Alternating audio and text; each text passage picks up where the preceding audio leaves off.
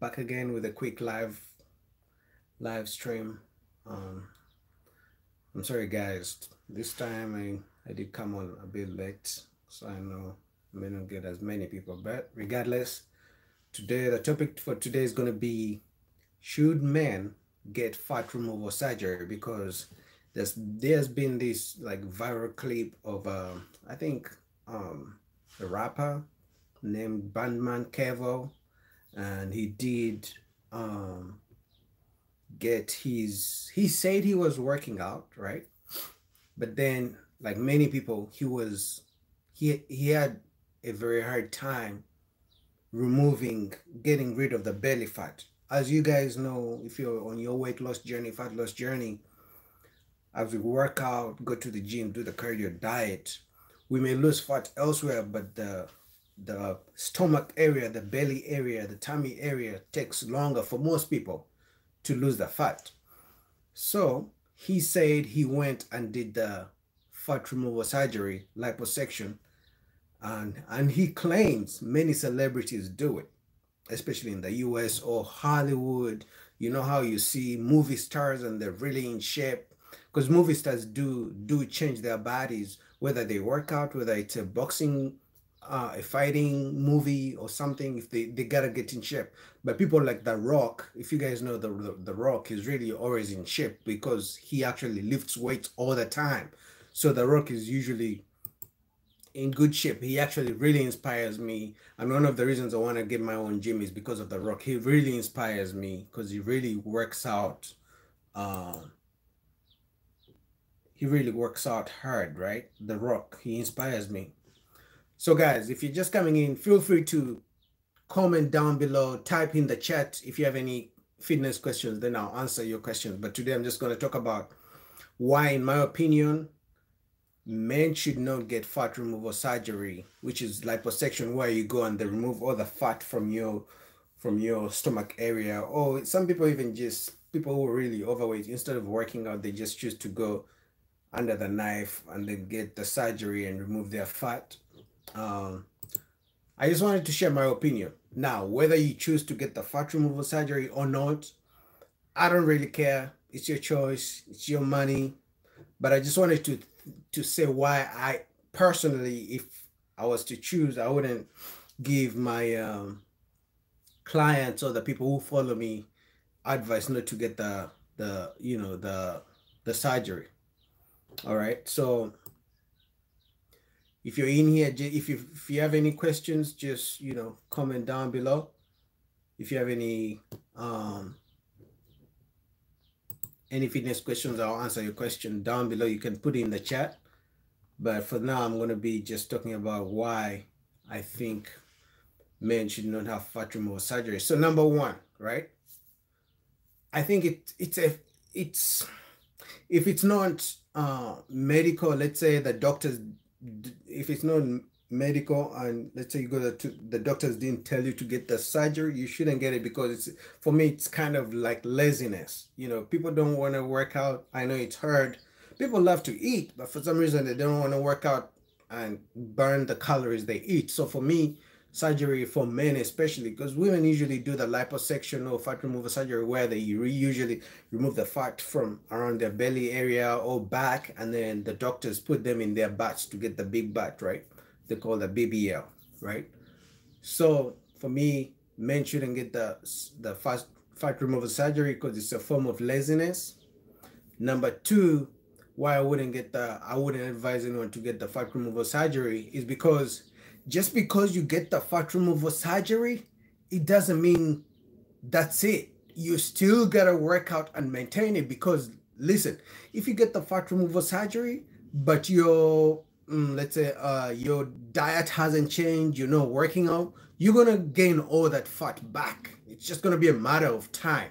But if your habits don't change, you still eat like crazy, you don't eat good, you don't work out, you're not active, you get the surgery, you still keep the same old habits, you're gonna gain all the fat back that you had. So it's a waste of time. I would rather you build the habit of going to the gym, working out, walk, run, jog, swim, whatever kind of activity you want to do, and then improve your diet, because now there's going to be a lifestyle that you can carry on to the rest of your life. But just because you get the surgery, the fat removal surgery, doesn't mean that's going to be the end of the world and you're just going to be in shape forever. Because unless you have the money, that means you get the fat removal surgery, you gain the weight back after, let's say, 6 or 12 months, depending on how much you eat, right? Again, you go back to for another surgery, you eat, you gain the weight back, you go for another surgery. Like, how long are you going to do that? So for me, I would rather you you learn the habits, the lifestyle habits of eating right, going to the gym, working out, being active, and just maintaining a well-balanced diet, well-balanced life, active life. So that's the second reason why I wouldn't want people to get the men, especially to get the fat removal surgery, because it doesn't mean you fixed your weight loss, fat loss issues. It just means you found a quick way out. But if you don't change your habits of working out, of staying active and eating right, you're always going to gain the weight back. And then the final thing is a weight. It's expensive. I mean, unless you have all the money in the world, but it's more expensive really to get the surgery. Plus, unless you're going to do it one time and then you work out. But I believe, personally, I believe by the time someone decides to get a fat removal surgery, it just means that they'll fail to lose weight the natural way, or the way of really hard work where you work out and eat the right way. So for me, I just believe it's a waste of money. I would rather you invest that money in maybe getting a trainer. If you really have that much money, maybe hire a chef to make you some good, healthy foods. All right. Get a gym membership, hire a coach to train you, something, pay for Zumba classes, pay for dancing classes, pay for boxing classes, whatever. You can use that money and pay to actually put in the work and improve your health rather than getting the surgery. The only way I would encourage people to men to get any fat removal surgery, it wouldn't even be fat removal surgery, it would be maybe skin removal surgery. Because some people who are like 300 pounds, 400 pounds, people who are excessively overweight, obese, so usually when they lose weight, they get that loose skin. So some people can go get the loose skin removed, right? But getting surgery because you want to remove the fat doesn't solve your fat loss issues.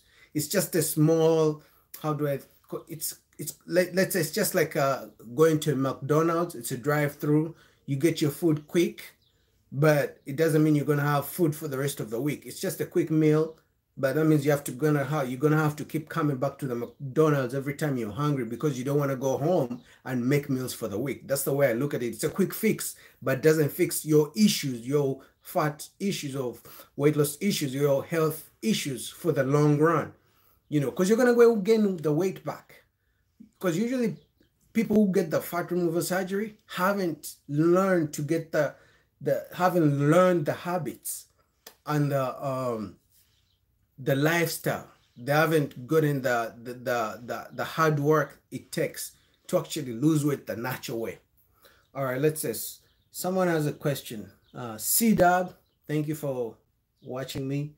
He says, good information. What's your recommendation for a diet for an endomorph to lose the belly fat? So C-Dub, we are all different.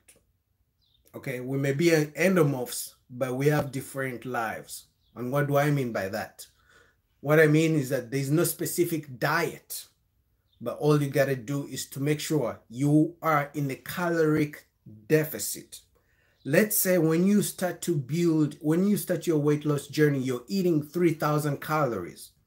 Let's say you keep tracking, because you gotta track at some point. You gotta know how much you eat, maybe how much of carbohydrates you eat, how much fats, how much protein. So those are a few things. I think I have a video where I break down how you can get to know how many calories are in carbohydrates, protein, and fats. So let's say you start with 3,000 calories before you work out, right? It means when you start to work out, you may have to bring that down to 2,700 calories. You don't want to go from 3,000 to 1,000. You want to reduce it to create a caloric deficit. So what that means is that your body is gonna have a deficit in calories, but at the same time, because you're gonna be working out, you're gonna increase even the caloric deficit more. That means your body is gonna tap into your fat storage to use your fats as energy to make up for the extra 300 calories you don't eat anymore. All right, so that's number one. You have to be in a caloric deficit no matter what diet. Now, for me, the diet I recommend, right? Since you said recommendation. So the diet I would recommend for you, which works for me, it's easy for me. So let's say I keep my protein the same. Protein is always constant. It's easy for me. This is the easiest way for me. Protein, let's say I eat 200 grams of protein every day, right? So what I do, I play with my carbs and my fats. I also usually keep the fats the same. I can be maybe 50, depends how much you weigh, but I can eat my fats from 50 grams to 60 grams, anywhere between there. So I play with my carbs, right? So on the days I work out, I go to the gym and do cardio, I may eat maybe around 180 to maybe 200 grams of carbs, right? On the days I work out. And then on the days I don't work out, let's say I just take a walk, I'm at work, I'm not doing any cardio, I'm not going to the gym. On the days I don't work out, I'm still active because I do my 10,000 steps outside the neighborhood. I walk. If you guys have a bike, you can take a bike ride, whatever, you want to stay active. But then on the days I don't go to the gym, those are the days I count as days off. Those are the days I bring down my carbohydrates down. I could go from maybe 100 to 120 when I'm just starting my weight loss journey. So as I'm deeper into my weight loss journey, like let's say 3 months or 4 months, it can even be like from like 80 grams. But the point is, on the days I don't work out, my carbohydrates go down a little bit because the body doesn't need as much energy because I'm not working out, I'm not going to the gym, and I'm going to be active. So I don't need as many calories. So see that's how I do it. I keep my protein the same, fats a little bit. So I do like protein 50%. I do in percentages. Protein 50%, fats can be 20%, then carbs can be 30%, which is together is 100%. But for the carbohydrates, I play with them. On the days I work out, I increase. On the days I don't work out, I reduce. Let's say in the first month of my weight loss, right? And then the reason I want to go slow, reduce slowly, is because I still lift weights. I don't when your calories are really low, you're not as energetic, so you may not be able to lift as much weight as possible, and then you don't want to lose muscle just because you're trying to lose fat. Because the difference between trying to lose fat and maintaining your muscle, or if you just don't want to lose weight in general, you can just run them. You see how marathon runners are really skinny compared to people like Usain Bolt who run 100 meters. That's really muscular because they have different workouts. So if you want to maintain muscle but just lose the fat, you don't want to drop your calories too low, but you want to keep lifting weights. That's why on the days I lift weights, I increase my carbohydrates to have that energy, extra energy for lifting weights. All right. So see that. I hope that helps you. I play with my carbohydrates. The fats and the protein usually remain the same to make it easy for me, because carbohydrates are the main source of energy. That's why I play with those. Right. I play with those. That's what works for me. You can try it and see if it works for you. Because I also didn't wake up one day and found the magic pill. No, I had to find out which portions, what works for me, what do I like to eat, what's easy for me, how much cardio I should do on which day, when. So it's a try and error. That's why I don't recommend fat removal surgery for men, because then you get to miss out on learning your body and how your body responds to different foods. Let's say you get fat removal surgery and then you still eat fries every day, you still eat the sugary snacks like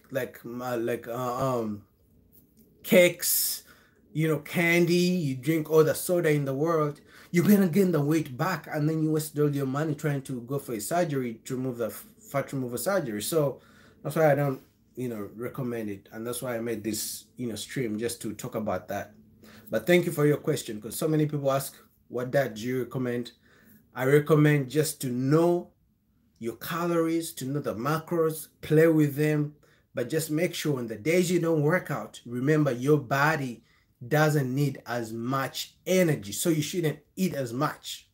Okay, If you know you're going to spend the whole day home, why should you eat like someone who's going to work out on that same day and be outside and enjoy the outside scenery?